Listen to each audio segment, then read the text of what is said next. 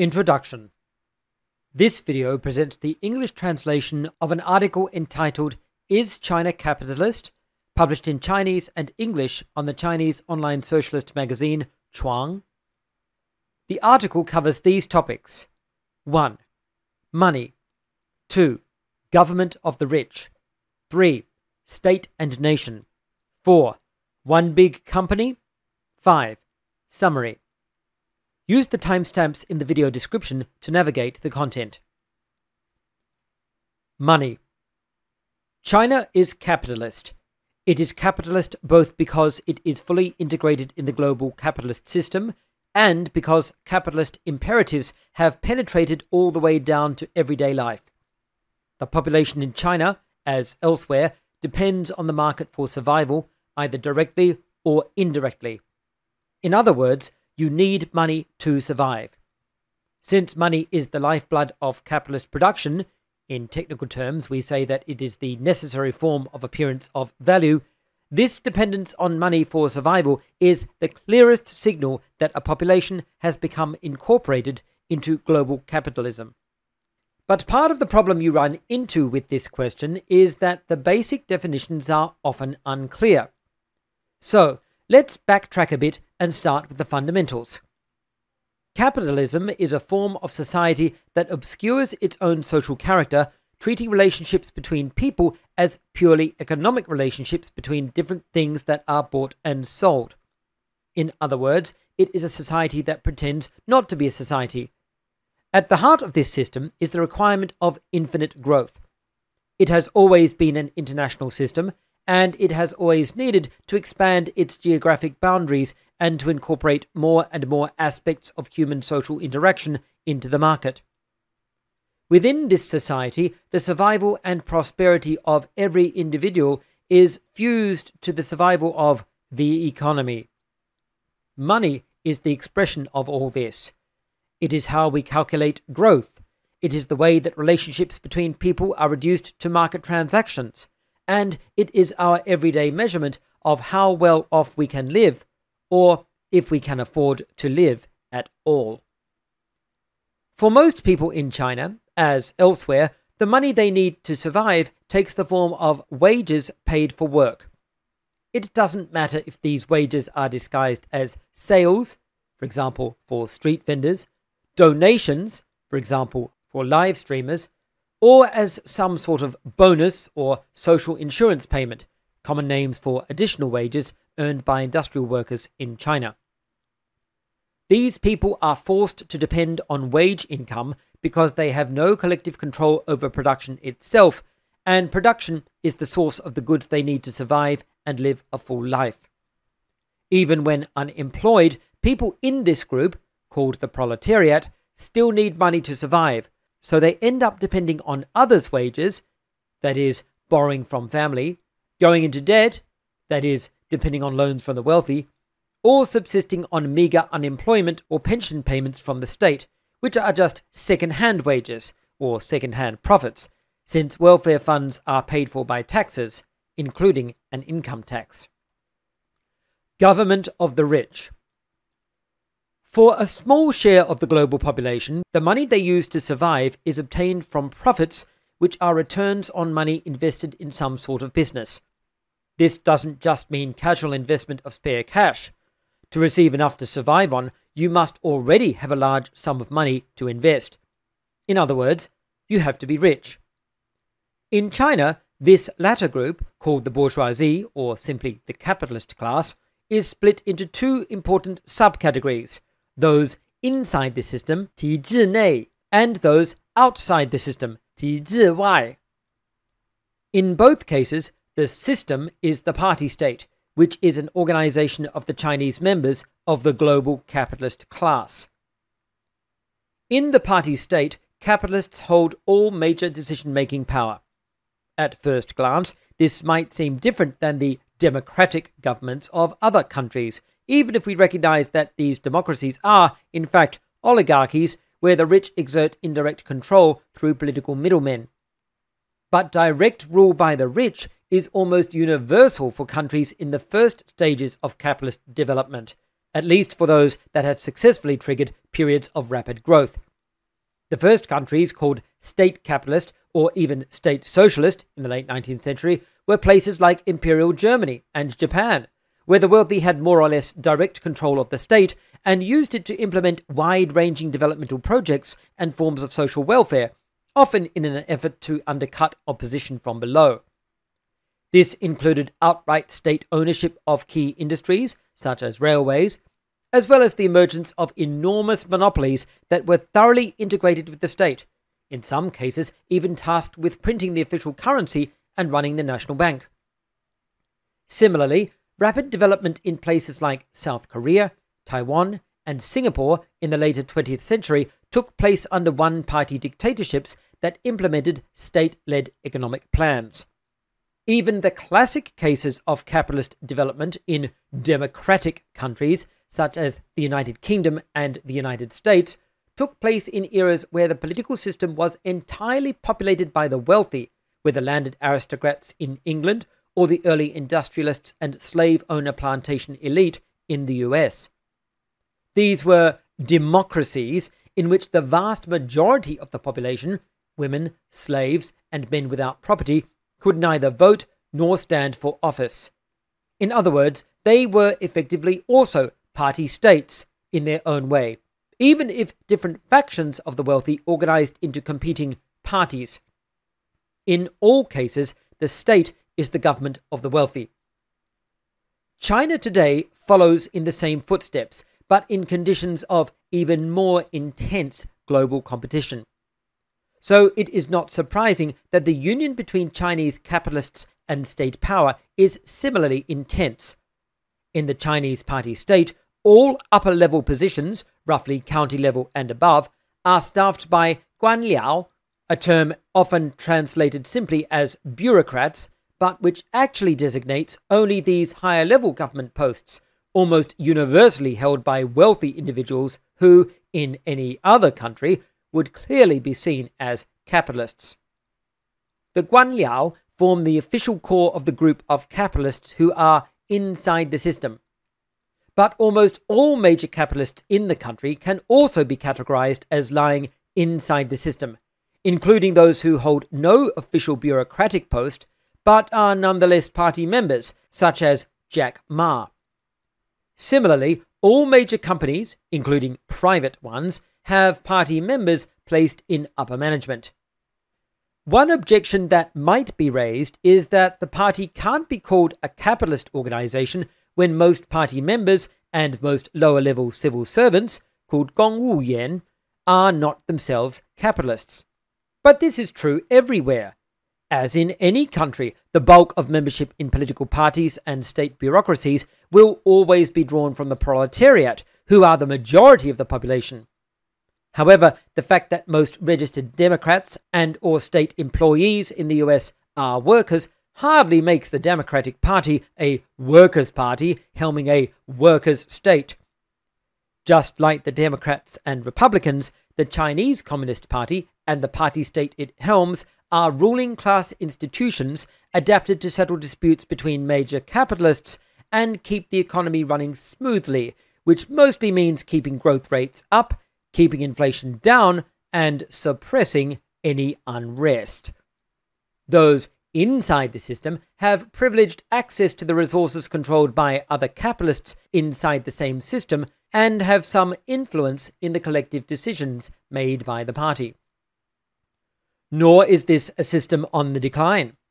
The exact opposite is true, as the past 2 decades have seen an active attempt to recruit more and more capitalists into the party, visible in the 2002 reform of the party constitution that enabled entrepreneurs to join and gave after-the-fact endorsement to the many party members who had already used their positions to become capitalists in the 1980s and 1990s.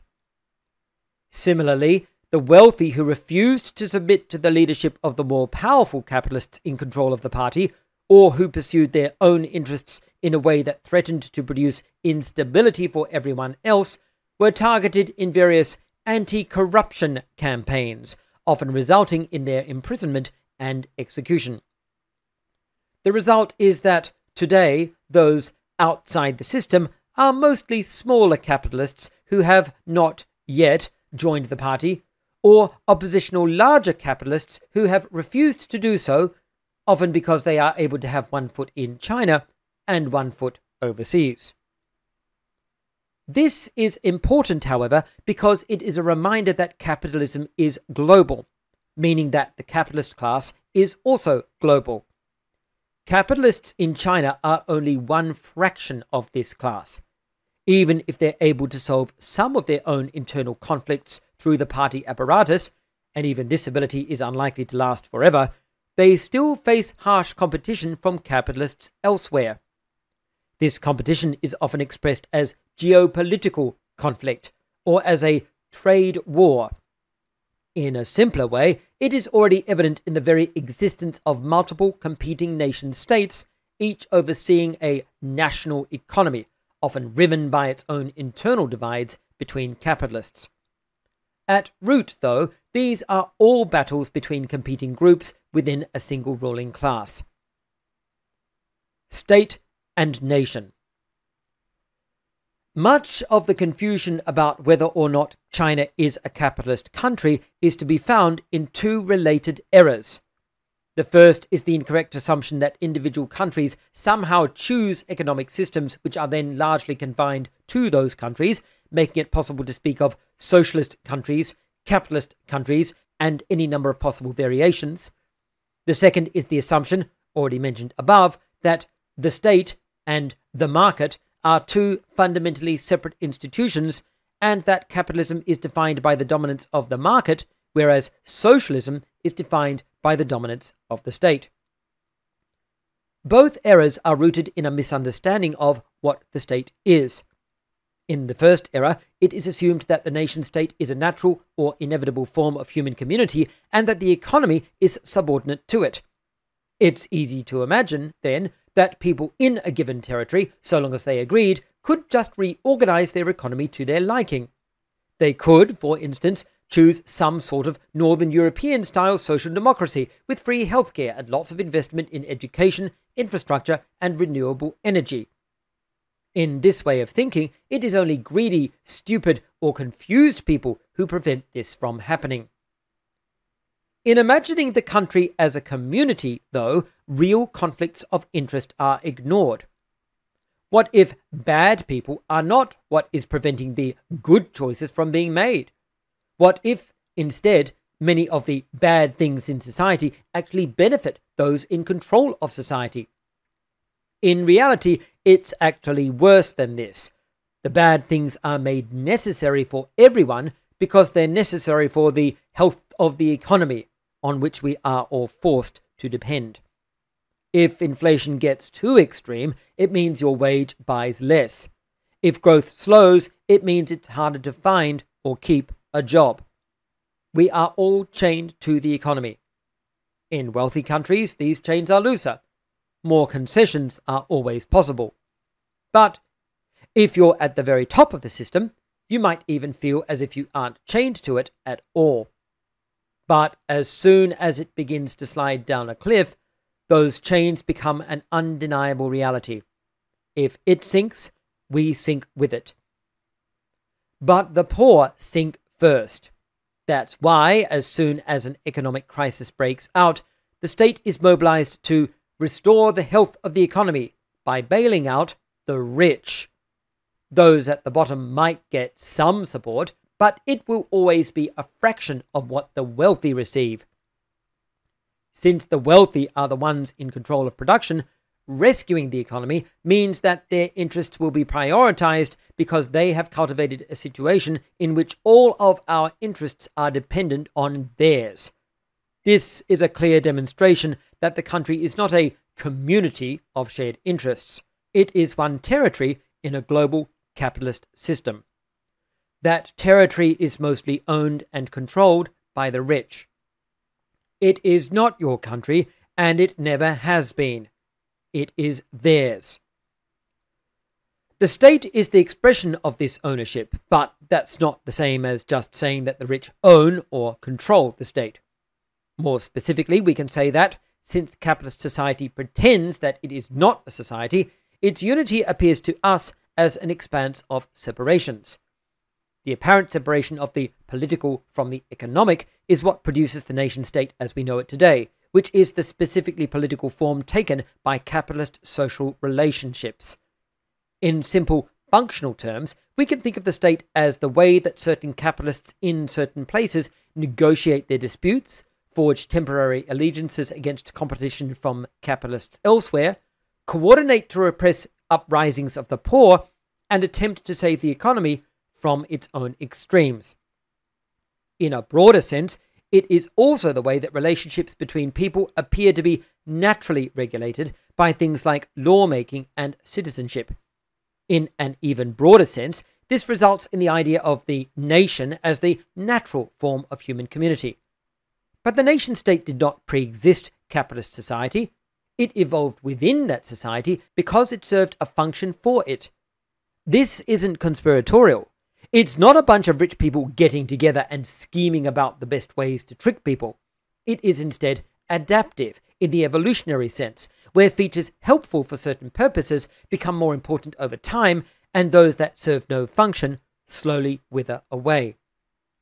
Since we are all chained to the economy, we are also chained to the capitalists in control of the economy in the places that we live.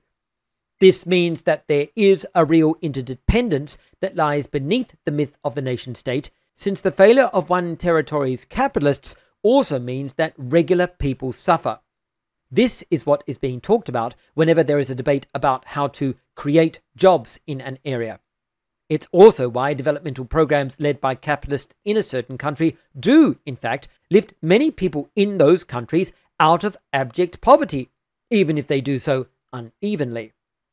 In recent decades, China has repeated the sort of economic miracle seen in many other capitalist countries in the past, often using similar methods: the construction of public utilities, national road and rail systems, the sometimes forced relocation of the poorest ruralites, and the extension of basic education and healthcare.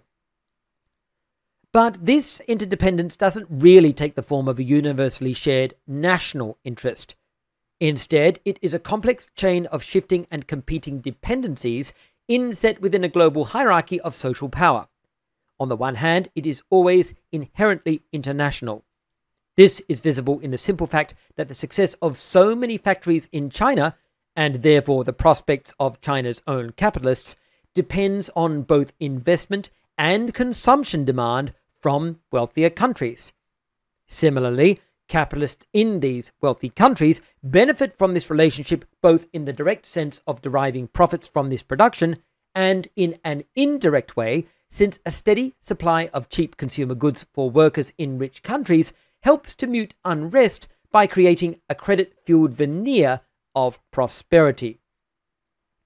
On the other hand, these dependencies are also often subnational, in the sense that certain regions in a country often benefit far more than others.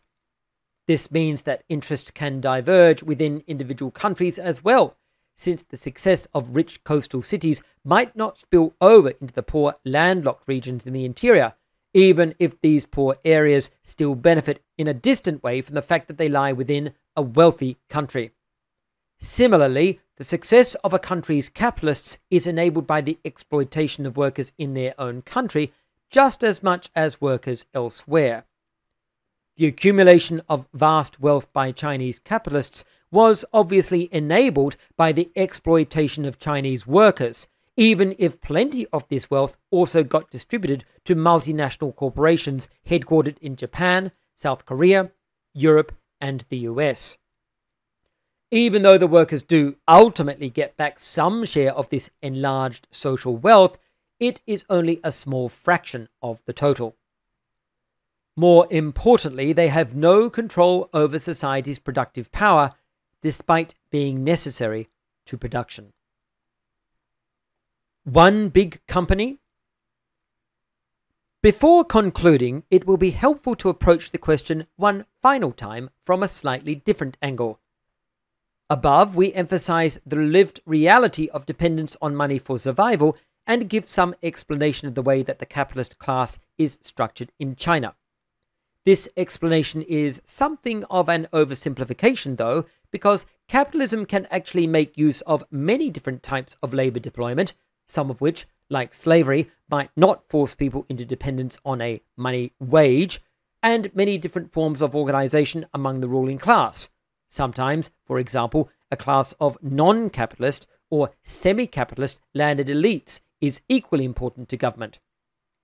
In order to illustrate the flexibility of capitalist production when it comes to questions of government, let's use a simple thought experiment. Often, China is spoken of as if the government was in complete control of production and the population were brainwashed into obedience. This is absolutely not true in any sense, and myths like this have a long racist history stretching from the Yellow Peril narratives of the 19th century through to similarly Orientalist portrayals of the country in today's media. But we can take this extreme distortion of the facts to make a point about the nature of capitalism. Let's reimagine the question in these terms. What if China were, in fact, organized as a single large monopoly corporation? What if the state really was in control of all the productive forces? What if these forces weren't even organized into individual enterprises that competed with one another for profit, but had their activity planned by a central planning agency? Again, none of this is true. But let's imagine.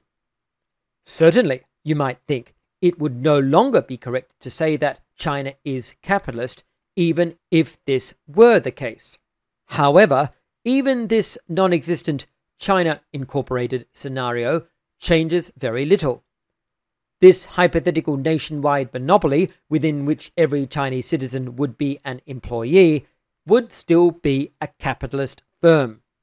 That's because, at the end of the day, it would still be competing with other firms on the global market. Its survival would remain dependent on the survival of capitalism as a global system. Think about it for a moment. There already are large capitalist monopolies, fully private companies like Amazon and Walmart that command quantities of resources and populations of workers comparable to small countries. Inside these companies, there are no markets guiding transactions. Resources are moved between departments according to large-scale plans formulated in corporate headquarters distant from the actual work sites. But these are hardly socialist institutions. Ultimately, their internal plans are geared toward growth, which can only be guaranteed if the company successfully competes against others in the global market. In other words, they're just forms of corporate accounting. And extensions of corporate accounting to more spheres of the economy is not in any way a challenge to capitalist society. In fact, it is capitalism's own long-run trend. One of Marx's most consistent predictions is that the social scale of production will increase. The example he most frequently gives is a tendency towards precisely this sort of monopolization. But this does not mean that monopolies contain a pre-made socialist planning infrastructure in embryo. They are forms of class domination, plain and simple. Marx saw this as an important trend, not insofar as monopolies give communists ready-made machinery for coordinating production, but because the increasing scale of production also means that more workers are drawn into interaction with one another across the world in more complex ways, making the social character of production more visible, even as it poses difficult strategic questions for any potentially revolutionary movement, evident in the case of global food and energy systems, for example, where immediate destruction would lead to mass starvation and death, while the failure to dismantle such systems in the long term will lead to environmental devastation with even worse results. At every stage in the general increase of the scale of production, the possibility and even necessity of alternate socialistic methods of coordination become more and more obvious. But, again, such methods are distinct from and opposed to the existing methods of coordination visible in today's monopolies. This is precisely the reason that Marx saw revolution as a necessity. Corporate accounting and capitalist statecraft never simply evolve into socialism. One might then suggest that the solution lies in delinking the Chinese economy from the global market. At first, it might seem like this fixes the issue. All the planning that was conducted to serve the global market, and which could therefore be thought of as capitalist planning, as occurs in existing monopolies, is severed from this market, leaving only the planning apparatus intact. If not socialist, this planning seems as if it would, at least, cease to serve capitalist imperatives. But this makes about as much sense as arguing that Amazon or Walmart could delink themselves from the global economy. Even if this were a political possibility, there are simple practical limits that make the proposition absurd. Since the bulk of planned activity in these companies is geared toward making profit and serving the market, delinking would leave the vast majority of their internal planning mechanisms useless. The entire corporate structure is built around capitalist imperatives such as making a profit and serving the market. Remove them and the plan collapses. Preserve them and the plan will immediately seek to relink to the global economy, or, if this is not feasible, to simply fracture and again give birth to capitalist imperatives at the local scale, recreating a market within the delinked sphere based on competition between spin-off enterprises or departments within the monopoly, regardless of whether they are state-owned. The same basic problem applies to the prospect of delinking the Chinese economy from that of the world. In fact, such a delinking is even less feasible in this case, given the degree to which global production as a whole depends on Chinese industry and, more importantly, the reverse, the degree to which Chinese industry depends on the global market. An enormous portion of production in China is currently geared towards serving the global market, either directly or indirectly. In 2019, China's total bilateral trade in goods totaled some $4.6 trillion US, about a third of its GDP that year, meaning that China imported or exported goods roughly equivalent to the entire GDP of a country like Germany. Even if China were a single large monopoly dominated by planning mechanisms, this sort of delinking would be effectively impossible, because a huge portion of that monopoly's business is serving the international market. But, of course, China is not a single large monopoly, and its economy is not dominated by planning mechanisms. Chinese firms are structured very similarly to firms elsewhere in the world. Growth and profitability are their bottom line goals, and the entire structure of these corporations is oriented around securing these goals. Given this reality, delinking is even more laughable because it would require thousands of Chinese enterprises to willingly leap into bankruptcy. This is no more likely to occur in China than it would be in any other country in the world. Summary. Let's review the basic facts. China is a capitalist country. This is evident in the fact that everyone needs money to survive and therefore has to depend on the economy.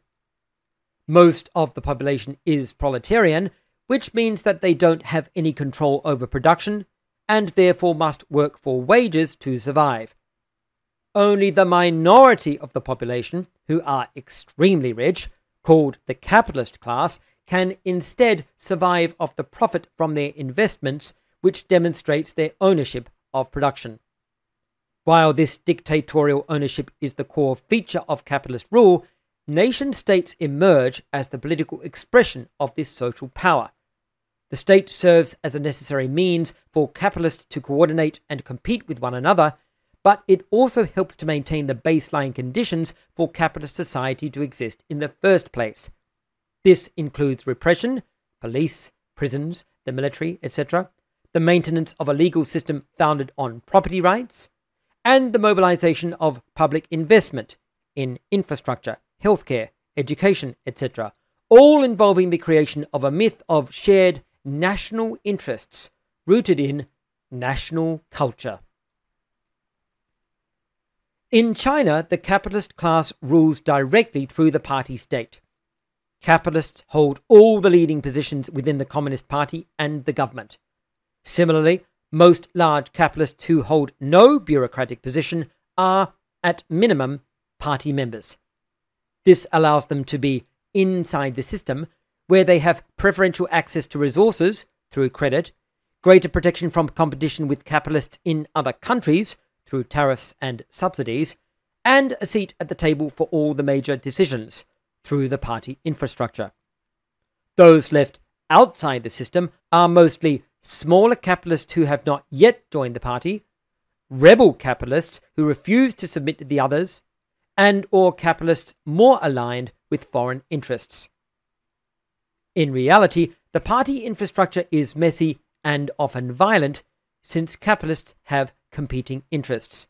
But even if it were perfectly coordinated, enrolling all Chinese capitalists as members, this would still only represent one fraction of the global capitalist class in competition with others.